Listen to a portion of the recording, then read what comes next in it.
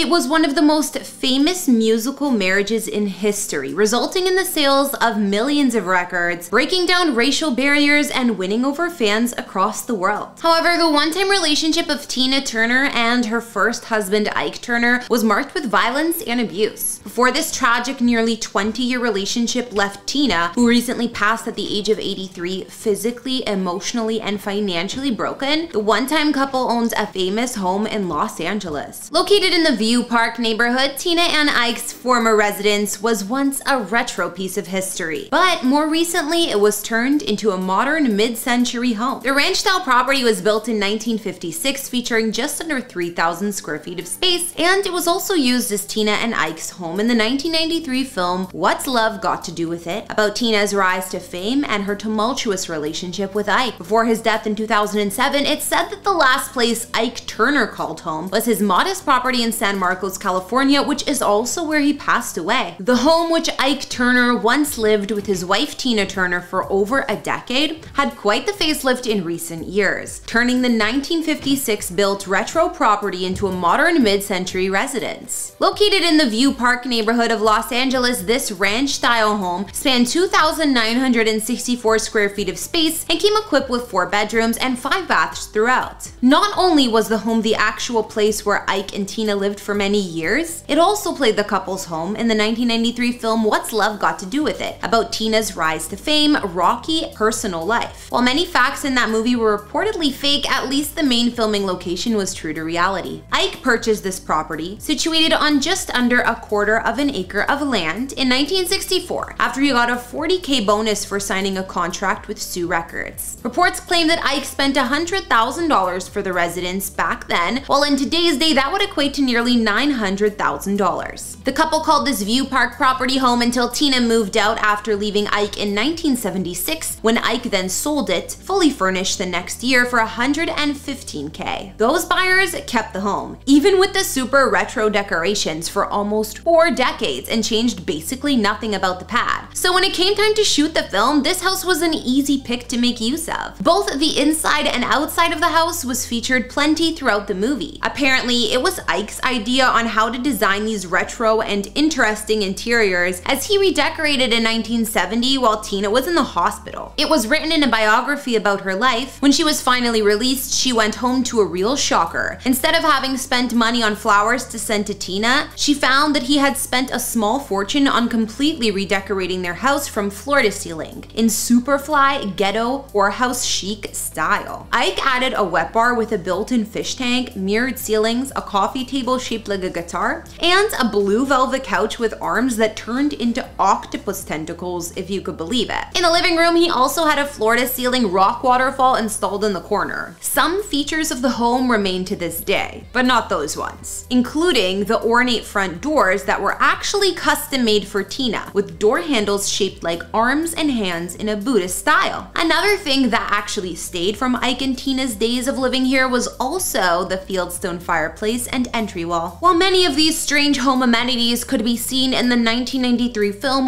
one thing that was fake was Ike's at-home recording studio, because in reality he rented a studio in a private apartment, not on the premises. One thing that certainly was revamped was the formerly not-so-pretty kitchen. Tina has been quoted saying about this one-time green-colored cooking space, "Ike thought I'd be happy because yeah, I did like green, but not necessarily in my kitchen. In that way, everything had been done first class, custom-made at the house. I mean, it cost a fortune, but it was poor taste." Well, the late Tina would be happy to see that the kitchen was completely refreshed, and after renovations, all the cabinets and appliances were traded in for white and stainless steel amenities. The small doorway that opened to the living room was also fully opened up to give the area an airy and spacious feel. Out back, the pool area of the home remains largely the same, and aside from the custom swimming pool, there's also a cabana and fire pit lounge area on the property. As shown in What's Love Got to Do with It, Tina's time living here with Ike wasn't what you call bliss. She spoke about the abuse she endured at this property and elsewhere on many occasions, one time saying in 1981, "My ex-husband was a physically violent man. I went through basic torture. I was living a life of death. I didn't exist. But I survived it, and when I walked out, I walked and I didn't look back." And after she ditched Ike for good, Tina did find her own power and happiness, going on to win a ton of awards and record hit songs. as well as finding love again with her next husband, Erwin Bach. As for this property, following the huge remodel, it last sold in 2018 for just under $1.4 million. Looking back on what happened to finally end the cycle between Ike and Tina Turner, the moment she left wasn't until 1976. When the star escaped her abusive husband, it had been building up for years, and Ike, the musician and band leader, had built an act around his wife. In his mind, he was the one who made Tina a star. The control that Ike had over Tina's life was immense and made it nearly impossible for her to prepare her exit. Meaning, when she did leave, she only had 36 cents and one credit card in her pocket. When Ike and Tina met in 1957, she was still Anna Mae Bullock, a 16-year-old country girl from a small town in Tennessee, while Ike was in his mid-20s and already polished band leader and rising star. Tina impressed him enough with her unique singing voice that he added her to his band as Little Ann. There was no romance between the two in the first few years, and instead Tina was in a relationship with the band's saxophone player and fell pregnant with his child, giving birth to her first son in 1958, just after graduating high school. Eventually, Ike would reorganize the band around Tina, and in 1960 he renamed them the Ike and Tina Turner Review. Well, they had already started a romantic relationship. They even had a son together that same year, but they weren't legally married until a quick Tijuana wedding in 1962. Tina later said, "I knew that I didn't want to marry him, didn't want to be a part of his life, didn't want to be another of the 500 women he had around him by then. But I was scared, and by now this was my life. Where else could I go?" For a decade, Tina Turner lived a life that was a whirlwind of fame, performing, abuse, and drug use, which all centered around Ike. Where on stage she was full of energy, sexy and strong, off stage she was an exhausted mom struggling to control Ike's rages and meet his demands. Years after, Ike would deny the extent of the abuse to Tina, stating, "Sure, I slapped Tina, we had fights, and there had been times when I punched her without thinking, but I never beat her." In 1972, a few things happened that got Tina on her way out. She talked back to Ike for the first time, and by then she was raising the kids, writing the songs, and paying the bills. She also found Buddhism and began chanting a mantra regularly. The more she chanted, the more she noticed her life improving. Tina was offered an acting role in the rock musical Tommy and filmed a TV special with Anne Margaret. Being on set gave her time away from Ike and a peek at how capable she really could be without him. Finally, on July 1st, 1976, Tina saw her chance. On a flight to Dallas to begin their next tour, the two began to fight, and in the car on the way to their Hilton hotel, Ike began slapping her. She remembered later she hit him back, kicked, and cursed, which is when she admitted she knew she was gone. As she freed herself from an abusive relationship, the planned review tour Tina had coming up failed, and the promoters and advertisers wanted her to pay. She began booking appearances on game shows such as Hollywood Squares, anything that would generate cash flow, and Ike wasn't giving an inch in divorce proceedings.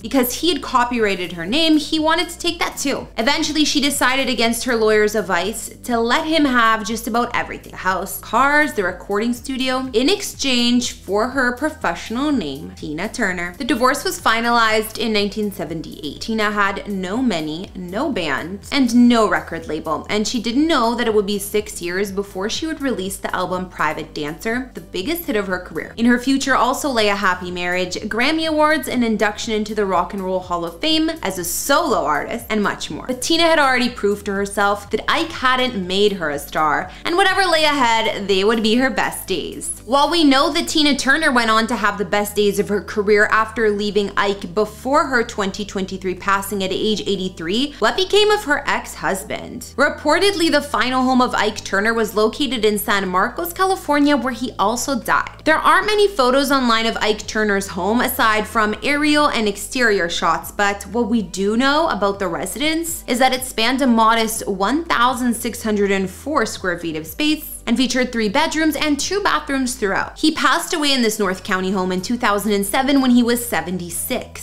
While Ike was once a groundbreaking guitarist, pianist, his reputation was tarnished by his drug addiction, stint in prison, and of course, because of the abuse he inflicted on his ex-wife Tina. The cause of Ike's death hadn't been determined, but foul play wasn't suspected. Ike Turner's ex-wife and manager Ann Thomas was the last to see him alive in his bedroom just after 8 a.m. the day he passed. With the band members in the house ready to play some music to cheer him up, she delivered the news that he wasn't breathing. Band members tried unsuccessfully to revive him before paramedics arrived. Either way, Ike Turner's action in his marriage to Tina Turner resulted in the downfall of his reputation. While that story of the two late musicians and one-time couple is a long and complicated one to tell, for today that will bring this house tour to a close. Before we go, answer this question for me. If you bought a retro Hollywood home like Tina and Ike Turner's former spot, what's one strange amenity you might keep? I might have chosen the wet bar with built-in fish tank, but let me know your choice in the comments below. Don't forget to like, subscribe, and follow me on Instagram to chat. I'm Kara the Vampire Slayer, and if you'd like to check out more homes before you go, then stay tuned, because next we'll look at the properties of someone with a more positive legacy, Stevie Wonder.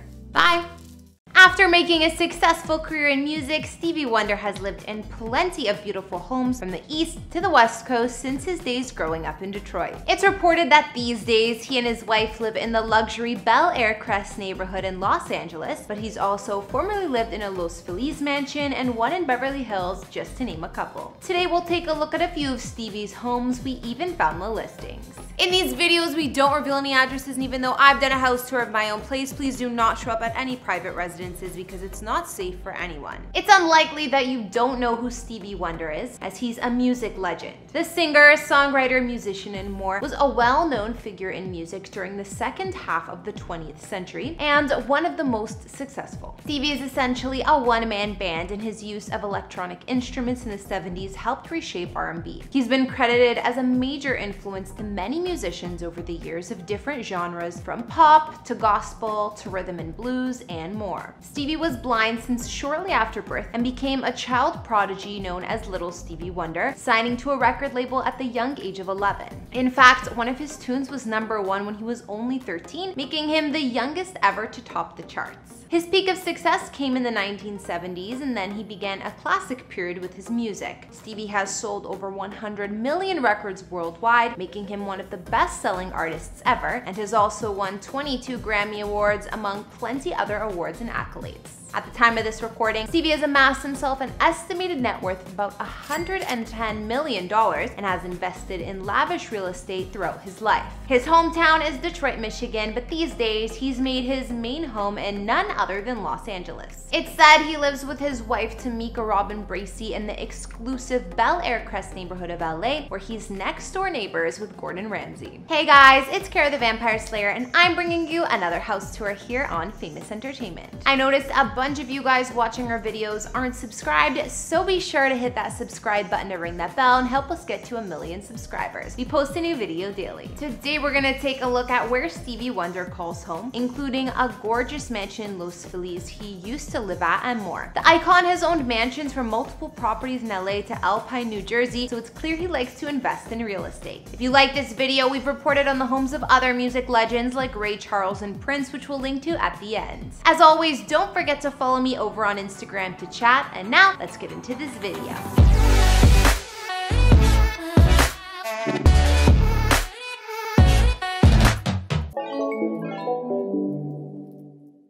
Like I mentioned, Stevie's hometown is Detroit, Michigan, and when he was a child, he lived on Hastings Street. These days, the house on the property has been described in listing materials as a charming ranch home and has been renovated and upgraded all around. This house sits on an acre of land and spans just over 1,000 square feet inside, but it looks like a really nice family home. Then, as a teen, Stevie was still living in Detroit, this time in a Tudor-style home on Green Lawn Street. But this home has since been torn down. After Stevie found continued success in the music industry, he eventually put down some roots in Los Angeles. He's owned multiple properties in the area and apparently still does, including one in Woodland Hills, his current home, and more. At one point, the musician lived in this beautiful Los Feliz mansion, which we'll take a look at. Back in 2008, Stevie decided to put this house on the market for $3.2 million, and in more recent years, the gorgeous abode has gone up for sale again with a much steeper price tag of over $8 million.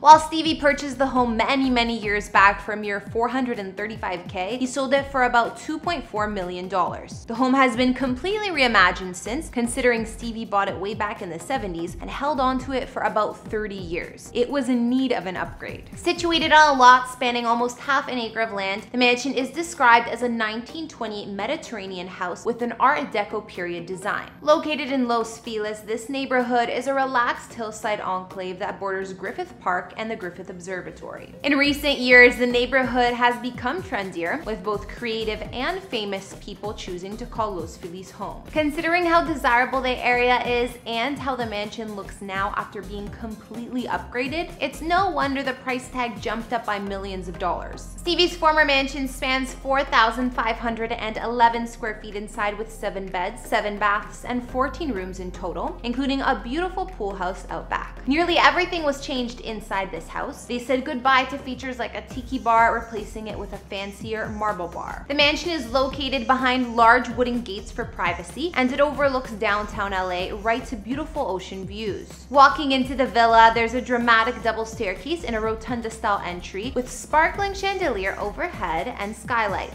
The hardwood floors below also lead down a few steps to a common space with wall of windows and a cute European-style terrace. A living room here has arched glass doors, vaulted wooden ceilings, and a fireplace. There are multi-level terraces across the mansion, and most common spaces have doors to these spaces. Stevie's former mansion has been transformed to include a massive kitchen with all the newest and priciest appliances, including a huge fridge, and there's also a casual eating space with more doors out to a covered terrace. On the lower level of the home, there's a solarium-style room that's all walls of windows, which has a lounge space and bar and walks out to the backyard. Additional features in Stevie's former mansion include a basement floor that listing materials claim was turned into a theater room. There's also a separate guest house cabana with its own bedroom and bath. Outside, of course, there's a luxury sparkling pool and spa set within a grassy lawn surrounded by patios. Just last year, another home that Stevie used to live at came up on the market, this time located in the coveted Truesdale Estates neighborhood. Stevie lived here from 2011 to 2015, but it said that he was leasing the home instead of owning it, and most recently, this pad sold for a whopping $10.5 million. This shouldn't come as a surprise though, considering the average home price in this posh neighborhood is over $11 million. Truesdale Estates is located in the foothills of the Santa Monica Mountains and home to a long list of high-profile celebrities from Eva Longoria to Elton John and many more. The community was developed in the 1950s and 60s and is a highly private part of Beverly Hills. Stevie's former home here was set high up on a lot overlooking views of the hills and city lights, and the Hollywood Regency-style abode was a single level. Still, interior spaces spanned over 6,200 square feet, offering up 4 beds and 8 baths throughout. The entire home, or most of it, boasted expanses of windows, especially along the back, that offered views towards Century City, while on a clear day you can even see the ocean. The secure and gated grounds span half an acre of land, and there's plenty of patio space and areas to dine and entertain here. Not to mention there's the requisite swimming pool, which also offers amazing views. Other features include a 4-car underground garage, which is accessed through the front entry. Before it was listed in 2020, Stevie's former home was up on the market in 2006 for $4.9 million and last sold in 2015 for $6.4 million, a fair amount less than it's worth now. In terms of being up for rent, the property was priced as high as $21K per month in 2015, which would have been just after Stevie moved on from the place. My guess is that's around how much he was paying to live here. While we know that Stevie lived in and owned a handful of desirable properties in the Los Angeles area, like the 2 we just looked at, these days it's said he settled down in Bel Air Crest. While information on this home is kept really private, Stevie and his wife are reportedly next-door neighbors to celebrity chef Gordon Ramsay here. Bel Air Crest is an exclusive 24-hour guard-gated community nestled in the Bel Air neighborhood of Los Angeles. It's described as a resort-style subdivision with about 200 homes, or mansions if you will, that have an average price of $10 million. Here, properties boast views of the canyons and hills, and luxury mansions are private and secure. secure. The neighborhood is one of the most prestigious in the area, so it's no doubt that Stevie chose to call this place home. Alright, so now we've taken a look at a couple of the homes Stevie Wonder has called home, so I think I'll wrap up this house tour here. After checking out 2 of his former properties, including the beautiful mansion in Los Feliz he sold in 2008 and his lavish Truesdale Estates rental, what did you guys think? I mean, we even saw his charming childhood home in Detroit, which you can compare to. Even that home, though it was modest in size, was charming. I absolutely loved the first mansion we looked at, especially how it was renovated in recent years. While the space is sprawling, there are still cozy rooms to make it feel like a home. I think my favorite parts of this mansion were the sunroom with walls of windows and, of course, the pool. Be sure to tell me what you liked or didn't like about Stevie's homes in the comments down below. If you haven't, go subscribe to my personal channel because I would love to get to know all of you better. We'll link you my latest video. Alright. Oh my gosh. I'm gonna start talking about David Berkowitz. So, like I said, Thanks for tuning in. Don't forget to follow me on Instagram to chat, and I will see you all in the next video. Bye!